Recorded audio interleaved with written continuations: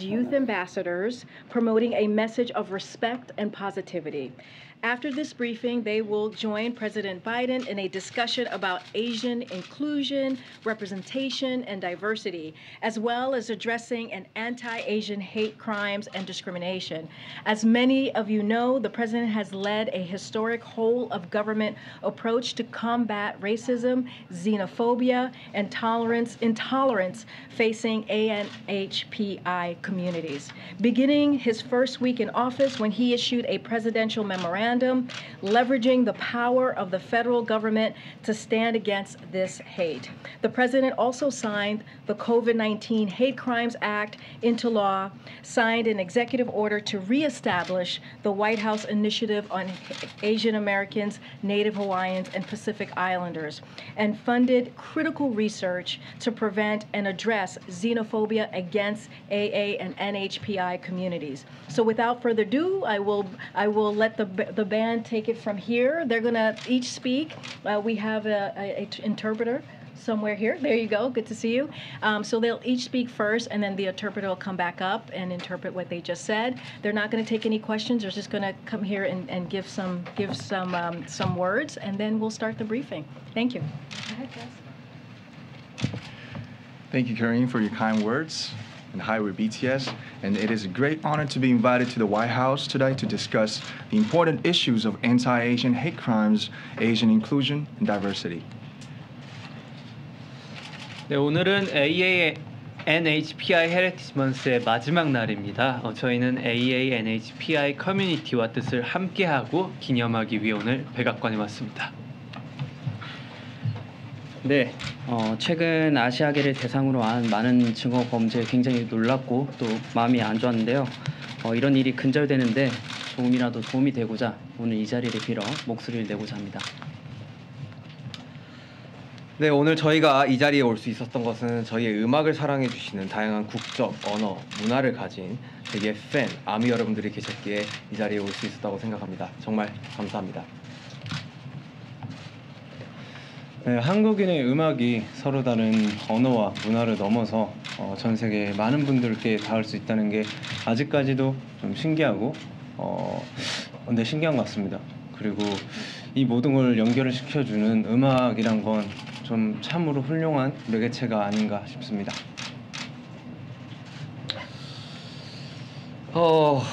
나와 다르다고 그것은 잘못된 일이 아닙니다. 옳고 그름이 아닌 다름을 인정하는 것으로부터 평등은 시작된다고 생각합니다. 네, 우리는 모두의 각자의 역사를 가지고 있습니다. 오늘 한 사람 한 사람이 의미 있는 존재로서 서로 존중하고 이해하기 위한 또 한 걸음이 되기를 바랍니다. And lastly, we thank President Biden and the White House for giving this important opportunity to speak about the important causes, remind ourselves of what we can do as artists. Once again, thank you very much. I'll provide an interpretation in Korean and English. 우리말과 영어로 통역 간략하게 전달드리겠습니다. 남준 씨는 친절한 소개 감사합니다. 방탄소년단입니다. 오늘 백악관에 초청받아서 반아시아계 혐오 범죄 그리고 아시아계 포용 그리고 다양성에 대해 논의하는 자리를 가지게 되어 정말 큰 영광입니다. Jun said today is the last day of the AANHPI Heritage Month. We joined the White House to stand with the AANHPI community and to celebrate. Jimin said we were devastated by the recent surge of hate crimes, including Asian American hate crimes. To put a stop on this and support the cause, we'd like to take this opportunity to voice ourselves once again. jhope said we are here today thanks to our army, our fans worldwide, who have different nationalities and cultures and use different languages. We are truly and always grateful. Jungkook said we still feel surprised that music created by South Korean artists reaches so many people around the world, transcending languages and cultural barriers. We believe music is always an amazing and wonderful unifier of all things. Suga said it's not wrong to be different. I think equality begins when we open up and embrace all of our differences. V said everyone has their own history. We hope today is one step forward to respecting and understanding each and every one as a valuable person. 마지막으로 남준 씨가 중요한 문제에 대해 함께 이야기하고 우리가 아티스트로서 무엇을 할 수 있는지 생각할 기회를 만들어 주신 바이든 대통령님과 백악관에 감사드립니다. 감사합니다. What does it mean to you to come to the White House? We're gonna go. We're gonna go. They're not gonna take any questions, but thank you so much, guys. Thank you. Thank you, guys. Thank you. Thank you. Thank you, guys. Thank you. BTS 화이팅! 감사합니다. Thank you, guys. Thank you. Oh. All right. Okay. Yeah. Brian, I don't know how you're gonna. Okay. I don't know. I'm excited to hear what Brian has to say. Okay. Next up, we have Brian Deese, our Director of National Economic Council, who just came out of the meeting with the President and the Fed Chair and Secretary Yellen. And so he is joining us today. So thank you, Brian, for making the time. Okay.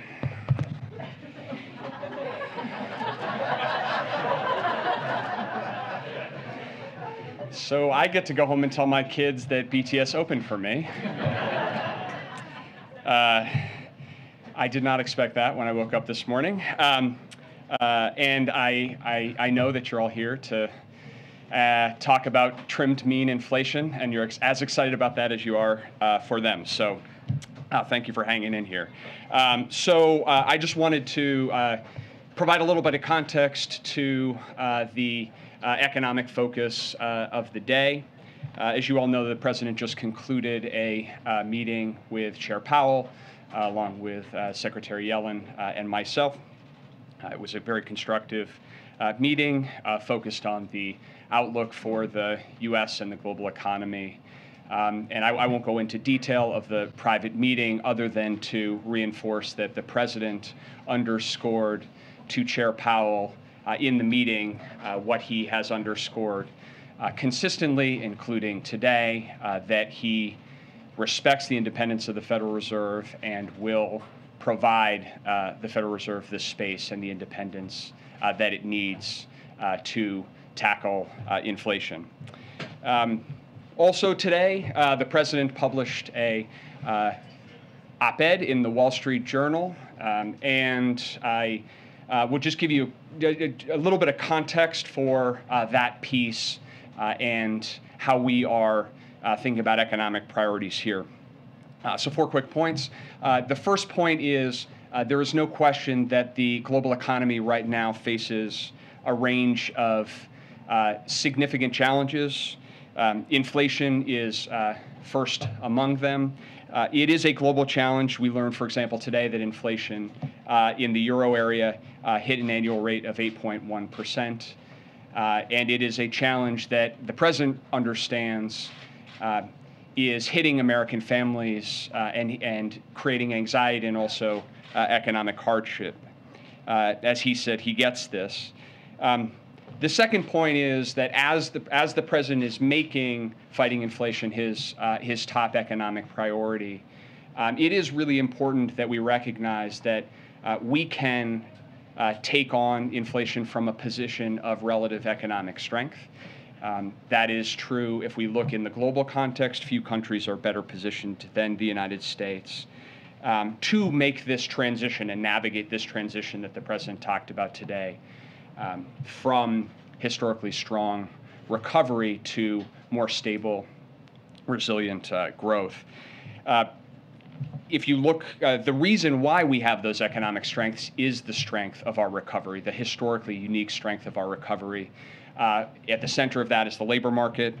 You all know the statistics. I won't belabor them, but suffice it to say we have the strongest labor market in modern history, which is not only creating job opportunities to move into new careers with better pay for millions of Americans, but it is also pulling more people into the labor force.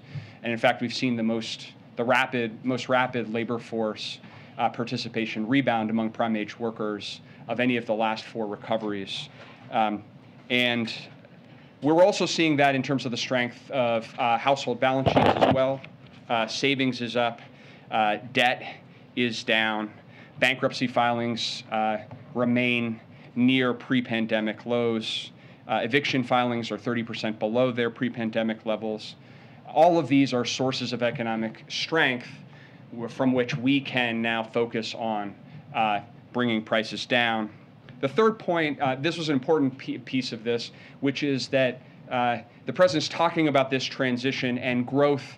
As we move through this transition, our economic growth should look different than it has in the historic recovery phase. We've run this first leg of the race at a very rapid clip. That has put us in this strong position relative to our peers. But this is a marathon, and we have to move and shift to stable, resilient growth. And that's why the president's outlining the plan that he wrote about today, which is something that he has been focused on here for some time now. Core to that are the three elements that he flagged. The first is nominating quality people to the Federal Reserve. He has done that. He got an opportunity to speak with Chair Powell today.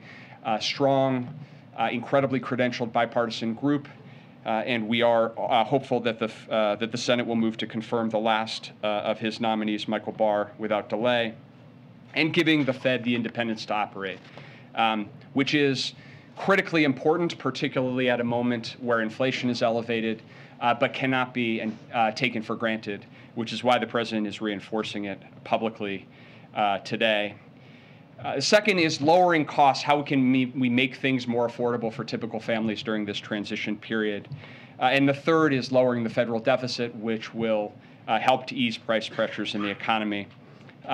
That is, on those second and third, that is the focus, the president's economic focus, the focus of our economic team. Many things, many of the steps therein are things that we can do on our own with executive action. There are also places where we need Congress's help and to work with Congress. But that is our overarching focus when it comes to the economy right now. So that is the context I want to provide. Happy to do whatever Karine tells me to do. Brian, one trade-off to fighting inflation may be a change in the unemployment levels. What level of increase in unemployment does White House see as acceptable in order to obtain lower inflation?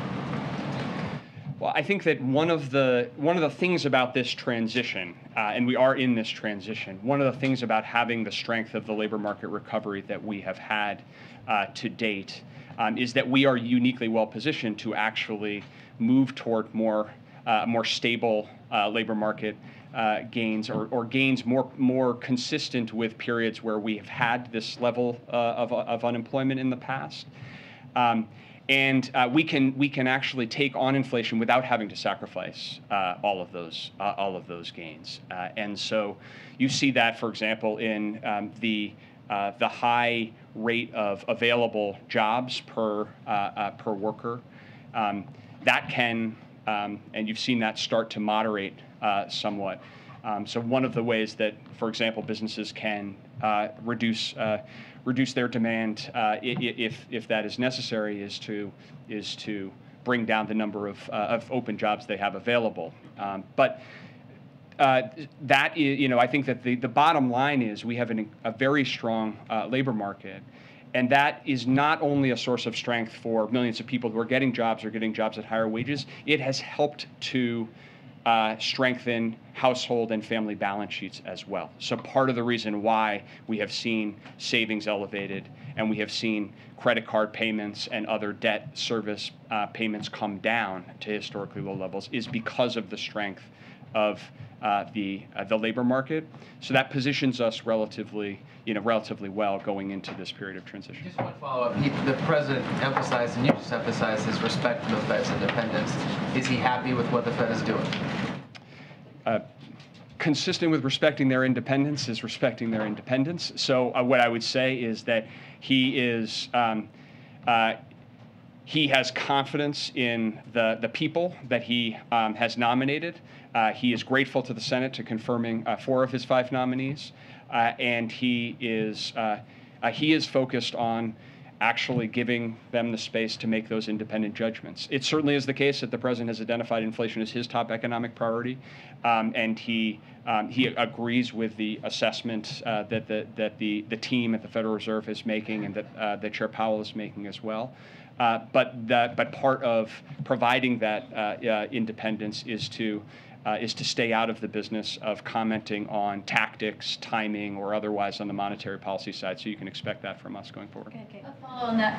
If he's confident in the team that he's put there, is he confident that they will be able to deal with this enormous challenge, which is taming inflation and not putting the economy into a recession? Well, I think that what the president is and what we are very confident in is that we can approach this challenge and we can focus our efforts on bringing inflation down without having to sacrifice all of the economic gains that we've made, because of the unique position of strength that we are in. Because of the progress that we have made over the course of the last 15 months, we are now uniquely well positioned to do that. Does the president think that the Fed needs to revise or review its modeling and forecasting techniques, given they pretty badly misjudged that inflation was not actually transitory? That falls squarely into the category of things that we will leave to the independent judgment of the Fed. Phil in the back and then Kelly over there. Thank you, sir. You noted that inflation remains the president's top priority. I'm wondering a little bit about the intersection of that priority and the president's plan to forgive as much as $10,000 in student debt relief for families making as much as $300,000. Some analysis says that this would cost taxpayers as much as $250 billion, and of course that money's not going to be dumped into the economy all at once. But I'm curious how you see this affecting consumer spending, because presumably some of these folks, rather than servicing their loans, might go buy a new phone or decide to buy that car or go on the vacation. So are you confident that that student debt relief program would not have a negative impact on inflation?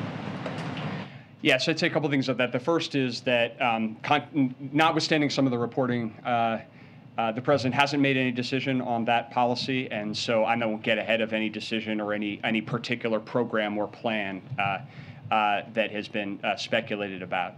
Broadly speaking, if you look at those who hold student debt, principally people who went to public colleges, principally people who, when they were going to college, had 2/3 of which their family income was less than $50,000 per year, and many of whom are struggling economically in a position of having to repay that debt. When you look at the question of the macroeconomic impact, I would say two things. One is it is a function of a number of those policy design parameters, including the repayment. So today there is a moratorium on repayment of student loans, and so the resumption of payments would interact with any potential debt cancellation from a macroeconomic perspective, number one. And number two, if you look at the impact of almost any proposal, because of the point that you made, notwithstanding the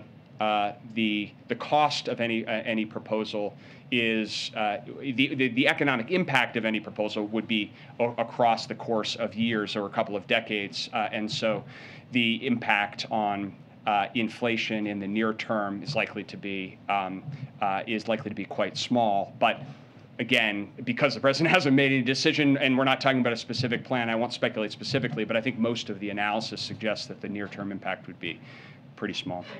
Yes, as you're putting together sort of this outreach today with the op-ed, with the message that you and other colleagues have been putting out there, is implicit in that sort of acknowledgement that you have not been telling the story of the economic picture in a way that has been satisfactory to the president? I think what this underscores is actually an ongoing commitment by the president to both train his focus on what is the most important thing for the economy and to communicate that as well. So I would point you back to the President's State of the Union, where the president said that my priority is lowering costs and lowering the deficit. And I think what this president has tried to do in every stage in this historic and unique economic recovery is to effectively communicate to the American people where we are, to give it to people straight, but also to lay out clearly his plans, his priorities, in terms of what he wants to see done. And so we are now moving into a phase which is really a transition, that transition that he spoke about. And so what he has been doing for the last couple of weeks, what he will continue to do is try to help make sure that we're communicating clearly to the American people what that means and also what his plans are, and also that he is prepared to work with anybody, Democrat and Republican, to try to make progress on that, but also highlight that there are differences between his approach and others, and that's important for the American people to understand as well. What is the expectation today as you advise the president, or his expectation about how long prices will be at these high levels, 40-year levels, how long inflation will be here?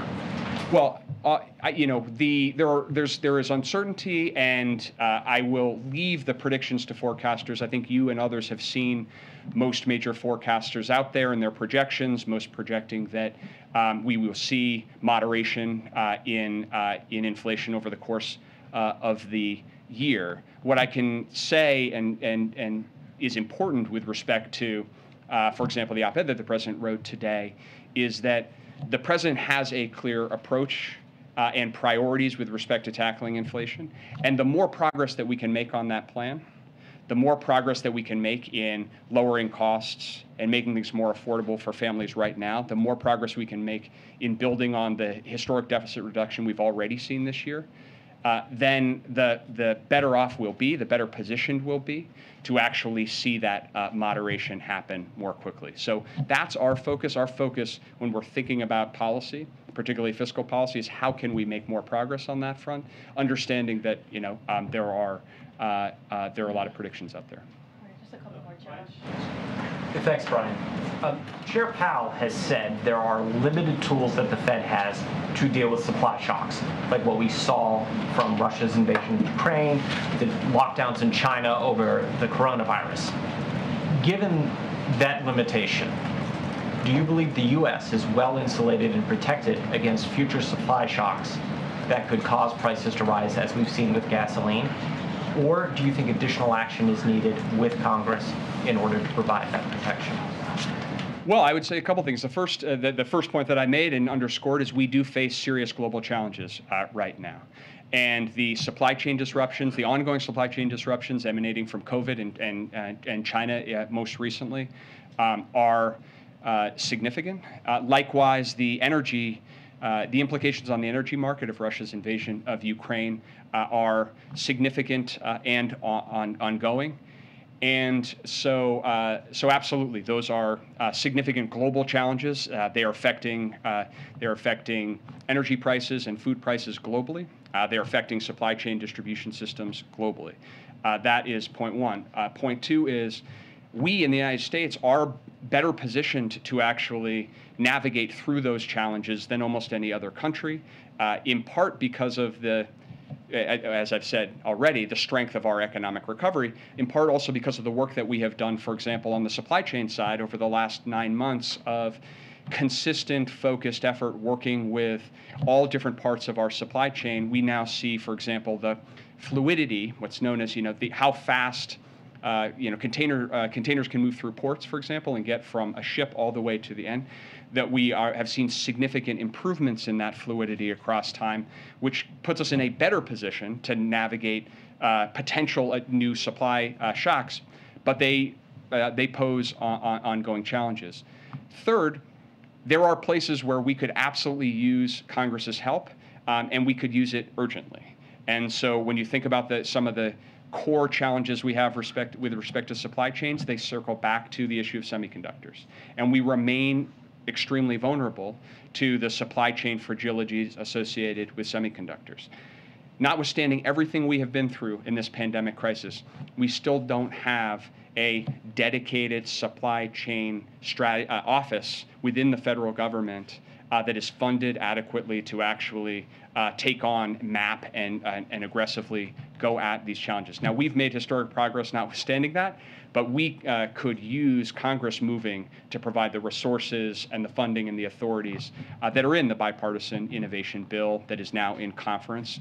So that's one place where we are hopeful, working very closely with Congress in an effort to try to get that done, and that would give us more tools to keep building our resilience to these types of global shocks. Thank you.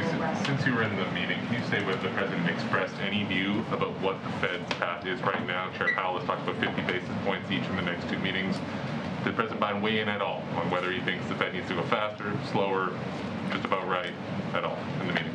So I'm not going to read out any specific components of the meeting other than to underscore that the president did in private, as he did in public, underscore that his commitment to giving the Fed the space to conduct monetary policy independently without political interference. Do you think that the Fed has moved too slowly? By saying it's their responsibility, the implication, of course, is that they're holding the bag to the fact that inflation is at the highs that it is at. I think by saying it's their responsibility, what the president is doing is acknowledging and underscoring the pivotal role that the Fed plays institutionally, and that monetary policy plays in the process of bringing prices down. That's a core mandate that the Fed has, and that he not only respects, but is willing to underwrite that independence matters, and being insulated from political interference matters. That's not an approach that the previous president took to this issue. It has not been an approach that presidents in the past have taken, and this president has underscored and is underscoring that he will do that. And I think that that's what you should take away from his acknowledgement of the responsibility that the Fed has. Did tariff reviews come up at all, or can you give us the latest on that? The recalls, of course, that easing tariffs on imports from particular countries could be one measure that would cool inflation here in the U.S. I know it's an issue of discussion. I don't have any update to share today. Just following up on Josh's question on tariffs, is there any timing you can give us on a decision specifically on the China tariffs? Nothing specific on tariffs today. I wanted to ask you about budget reconciliation. About the what? Budget reconciliation. What do you view as the right revenue to spending ratio to combat inflation? Well, I think what the president has said and is underscoring today is that we have a real opportunity to lower costs and lower the deficit. And that we can actually do those two things together in a way that will create a more competitive economic environment, and actually increase incentives for businesses to invest in the United States by pairing tax reform with measures to lower costs for families. So I'm not going to get into the specifics of the conversations around reconciliation, other than to say the president really does believe that the right approach here is to focus on measures that would lower costs and help to make things more affordable right now for families, and to lower the deficit. And that he believes that that's the right way to address inflation, and that's probably the most significant thing that Congress could do right now to actually help to accelerate the process of bringing prices down, to Kelly's point. Last question. About a year ago, you stood here at the podium along with other officials talking about inflation as transitory. Now a lot of the focus from the White House and the broader administration is on messaging, as Caitlin and Kelly pointed out earlier. Was it a mistake to use that phrasing, and do you think it gave Americans a false sense of how long these rising prices would be here for? Look, I think that this has been an uncertain and unexpected and recovery period, historic in many ways. And so I think that our focus right now is on what is the right policy to bring prices down without sacrificing all of the economic gains that we have made. And I think that one thing that is unambiguously the case is that over the course of this 15 months, the strength of this recovery that we have had in the United States has not only helped millions of people and millions of families across the country, but now positions us well to address what is a global issue. And when you look out across the world right now, there's also no question that inflation is a global challenge.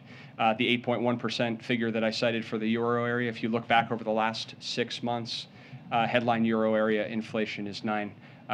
And that is because we know that principally the drivers of that are the convulsions and the convulsive impact of having to shut the economy down and restart the economy, and compounded now by the supply effects that Josh asked about with respect to Putin's invasion of Ukraine. So that's our focus. That's where we're focused now.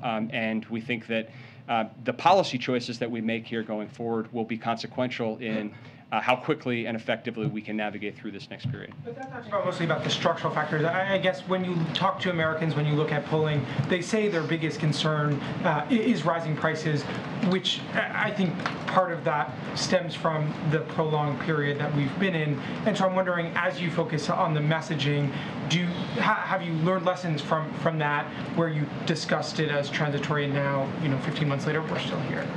Look, I think that what the president has done with respect to communications has been to consistently explain to the American people where we are and where we need to go, and that continues to be the way that he approaches this issue, and very much from the perspective of what it feels like to sit around a dining room table or a kitchen table in this country, because that's his lived experience, and that's the way that he approaches these economic policy questions. And so he understands that right now the top issue on people's minds is prices at the gas station, prices at the grocery store, and he's made very clear, and he's communicating very clearly that that's his top economic priority, and that we can address this from a position of strength, and that we can make this transition to stable growth without sacrificing all of those gains if we make the right decisions going forward. And so that's what he will continue to do. It's certainly what we'll continue to do in serving him.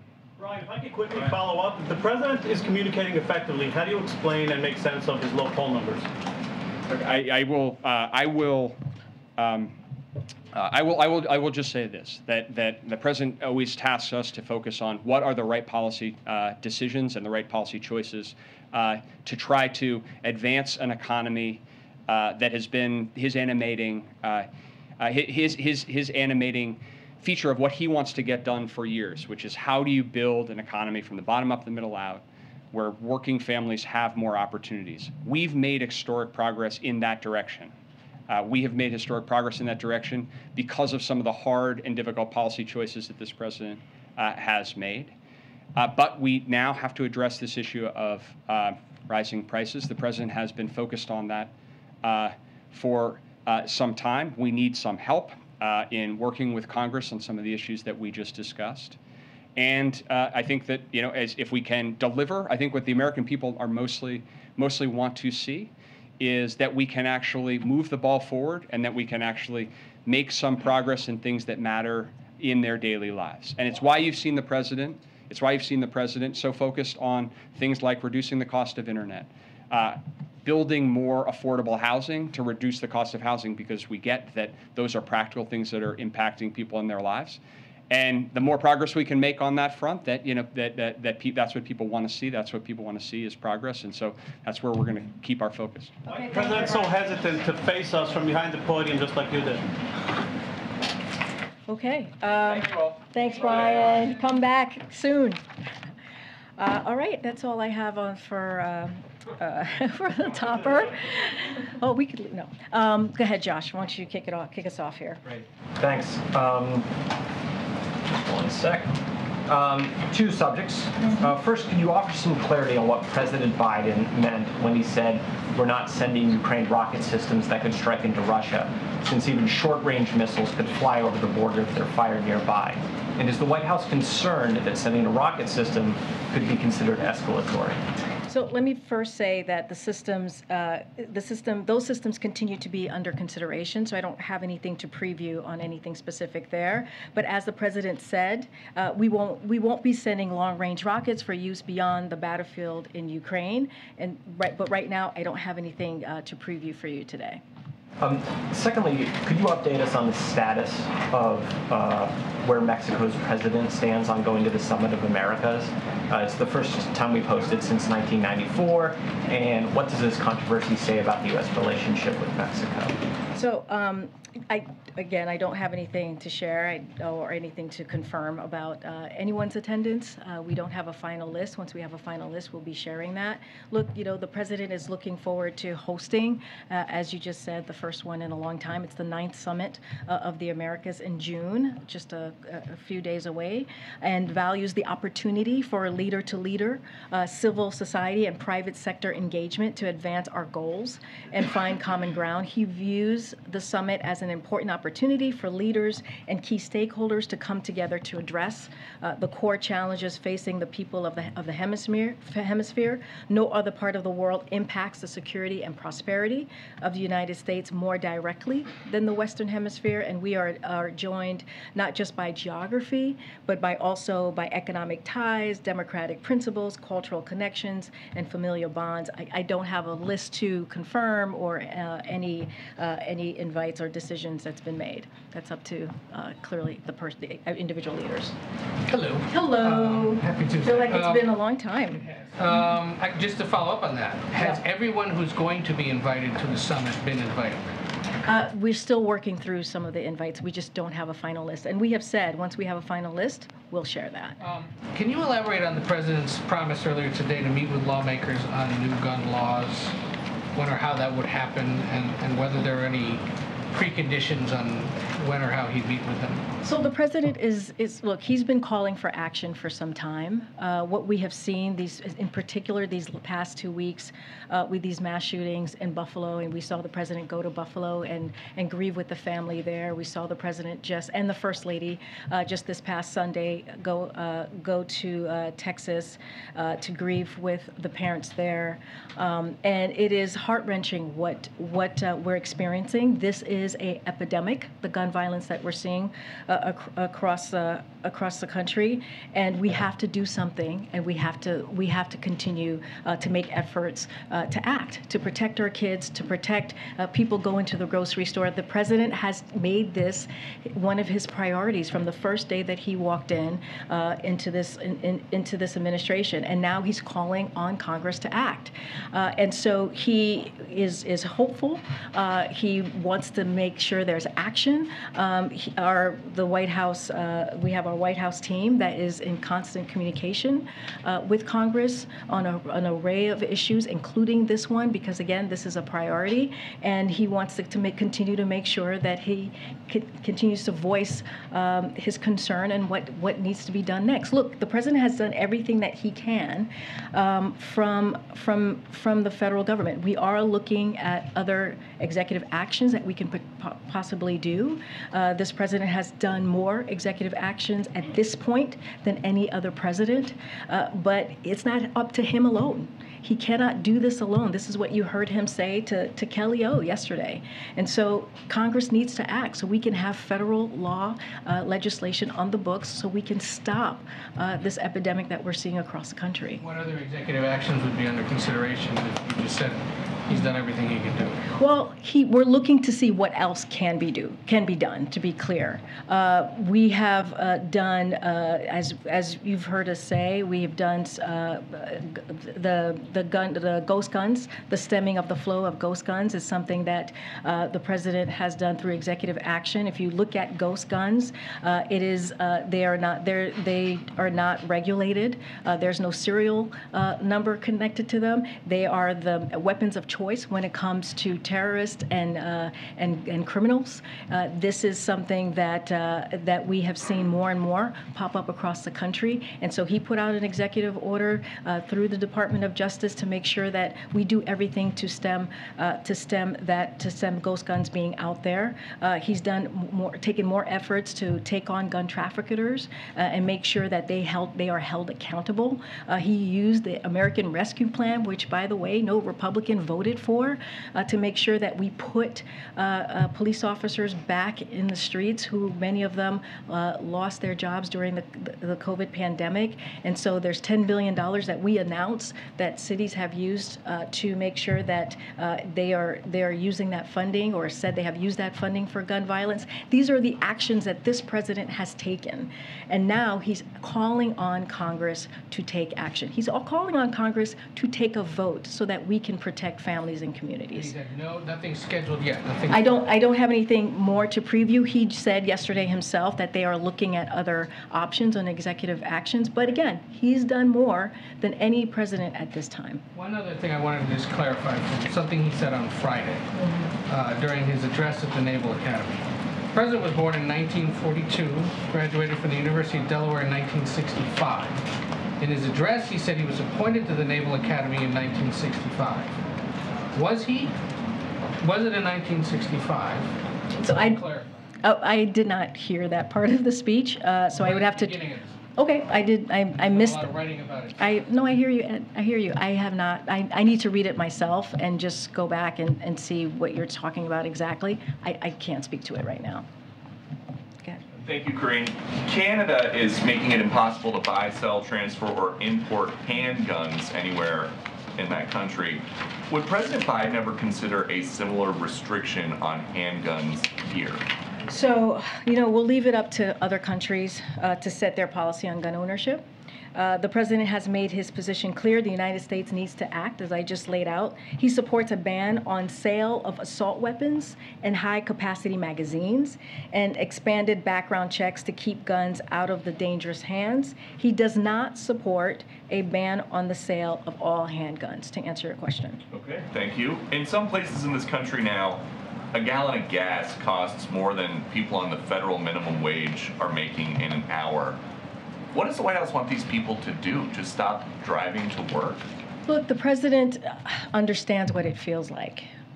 Deese just spoke about this. Brian Deese was just here and talked about how he understands what it means for people who are sitting at their kitchen table and see gas prices go up. He understands that feeling personally, or seeing prices of groceries go up in the grocery store. This is something that he is inherently aware of, and he's doing everything that he can. As Brian Deese was just here, his economic advisor, one of his top economic advisor, laying out what he is planning to do or continue to do to make sure that we lower costs at the gas pump. Brian also said that we are dealing with an unprecedented time with global challenges that we have never seen before. And that includes clearly the pandemic, that includes Putin's tax hike that we're seeing this past couple of months, that has had an effect on gasoline prices. $1.50 went up since Putin has amassed his troops on the border of Ukraine. These are real, global issues that has led to this moment. But the president is doing everything that he can to make sure that we address this issue. And you just mentioned Putin a few times as a reason for recent inflation. Do you guys think that any part of inflation this year is because of President Biden's spending plans, or is it all Putin's fault? Well, what I can say is we are, and Brian just spoke to this, we are at a historic place when it comes to the economy, when it comes to unemployment being at the lowest that we have seen in some time, when it comes to the president creating more jobs in his first term, his first year, than any other president, more than 8.5 million jobs. Now we're going to a place where we're going into transition, where we're going to see an economy that's more stable, that's more steady. So that's because of the American Rescue Plan that the president signed into law, that no Republican signed or voted for, I should say, and all of that work that he's done the first year has led us to a place where there are more jobs out there, more jobs are being created, that we are in a place where we're seeing economic growth. Now, and also, as I've stated, this is an unprecedented time with COVID. This is an unprecedented time with the war. And so that Putin has created and started on Ukraine. And so we have seen, data has shown us since these past couple of months, since the war, we have seen an uptick on gas prices. So I guess to next question would be, does President Biden take any responsibility for his policies potentially contributing to inflation? His policies has helped the economy get back on its feet. That's what his policies has done. When we talk about the gas prices right now, this is indeed Putin's gas hike. This is what we have seen in the most recent months of what we've seen at the gas pump. And so that is a fact. We have seen about 60% increase in the past several months, and because of the amassing and his invasion of Ukraine. And so the president, his goal right now, and what he is frustrated about, is what the American people have to go through, and what they are trying to deal with as they are around their kitchen table. So that is his focus right now. Go ahead. The president has talked about understanding from his life experience those difficulties, economic hardships, and so forth. Does he consider it a crisis for American families that prices are at this 40-year high? He understands the hardship that people are going through. He understands how difficult it is for families. He understands that. That's why he has done everything that he can and taken steps in many different ways to make sure that we lower cost. We announced new actions to give farmers the tools and resources they need to boost production and lower food prices and feed the world. High-speed internet for tens of millions of Americans. We announced new steps with the private sector to lower those prices. The nonpartisan Congressional Budget Office found that the deficit fell by $1.5 trillion this year, and it actually fell even more in most regions.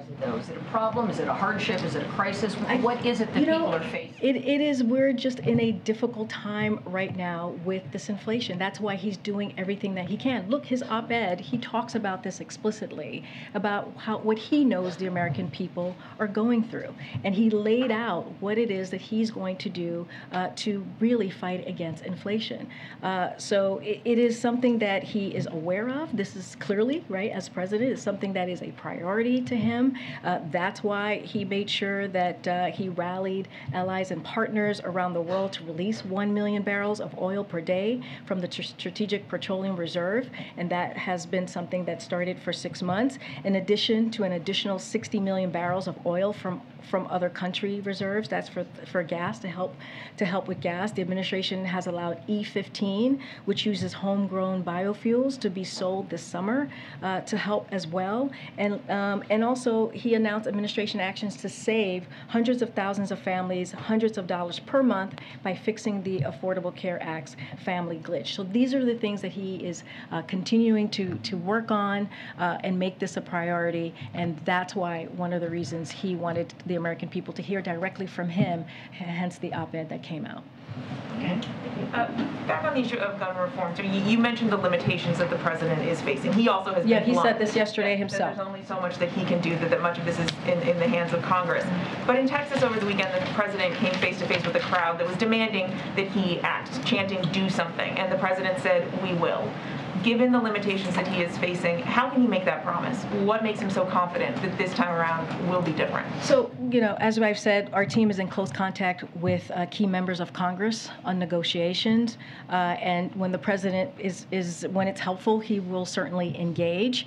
But look, what we're talking about is popular. It's something that the constituents want, right? When you think about 88% support background checks on all gun sales, just 8% oppose. When you think about 84% support a ban on firearm sales to people reported as dangerous to law enforcement, just 9% oppose. 69% of support banning high-capacity magazines, just 22% oppose. 67% oppose banning assault-style weapons, just 25% oppose. This is from a poll last week from Politico Morning Consult. Reuters had a poll as well on that same day. 84% support background checks for all firearm sales. 70% support red flag laws. So these are things that, if you think about the senators and congressional members, these are things that their own constituents support. And so what the president is going to continue to do, as he's done from the first few days that he walked into office, is to ask Congress to act. And so we're going to continue to have those conversations. He's going to do everything that he can to make that happen. We have to stop this gun violence epidemic that we're seeing. But these measures have been popular for some time. I mean, that's not new to this most recent massacre. So what is the president seeing, if anything, that makes him confident that this time will be different? I mean, we've heard him say that he thinks everyone's getting more rational about this. What has he seen from Republicans that gives him that sense? Well, right now, as we know, there are bipartisan negotiations happening today. It may have happened already. I know there was supposed to be a Zoom call that was being led by Chris Murphy. And so, you know, it is important. That's what we want to see. We want to see steps being taken so that we can get to a resolution, a solution here. We cannot continue having this epidemic that we're having, with gun violence. This is not okay. And what we're asking Congress to do is to vote. Vote again. I just said this. Vote to protect our communities. Vote to protect our children. Vote to protect our teachers. Vote to be able so that people can safely go into a grocery store and not worry about being killed. And so the president's going to continue to speak to this. He's going to continue to use, the platform that he has. But again, he has done more on executive action in his first year than any other president has, in particular at this point. How would you gauge his level of confidence that vote is actually going to happen? And you've been listening to White House Press Secretary Karine Jean-Pierre holding the daily press briefing. Today, at the top of the presser, there was a little bit of a pop culture moment as she was joined by K-pop sensation BTS. So I guess if you have younger kids, you'll know exactly who they are. My niece is a very big fan. That's right, your nieces. The South Korean musicians are meeting with President Biden this afternoon to discuss issues facing the AAPI community, including the recent rise in hate crimes. And we also saw there the press secretary joined earlier by the director of the National Economic Council, Brian Deese. He reiterated the administration's priority to fight inflation. Deese was in the president's meeting with Fed Chair Jerome Powell and Treasury Secretary Janet Yellen today. He called that meeting constructive. What do you think? Should we take a quick break? It's a busy day. Sounds like a good time. All right, we'll take a very short break. More news ahead for you. You're streaming CBS News. Stay with me.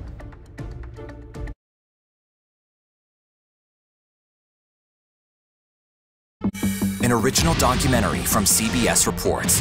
Incredibly big! The metaverse, the virtual world that's become a cryptocurrency casino. It's like buying property on Mars. Do they get an actual picture of this? No, it's a digital copy. Why would they pay for that? Making millionaires almost overnight. We made more than $1 million in crypto last year. I have